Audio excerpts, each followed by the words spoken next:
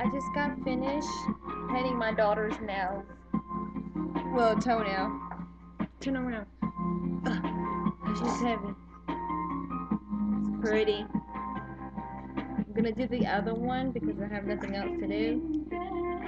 But I wanted to share the different little colors on her toes. She does really good. Just like my other two, well, my other daughter, she did really good getting her nails painted at this age. She's only 10 months. But she's doing pretty good too, so I'm practicing on her. So she'll be used to doing her nails, want me to do her nails. I use these because the brushes are smaller. Their toes are a little smaller.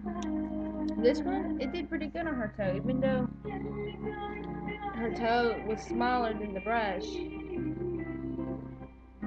But I'm gonna match her toes, so I'm gonna go get the rest of the nail polish and paint her right toe, foot.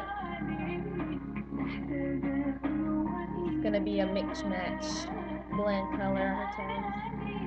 And since summer is supposed to be coming soon too, definitely gonna be buying her little cute flip flops and then painting her toes and then her little summer dress.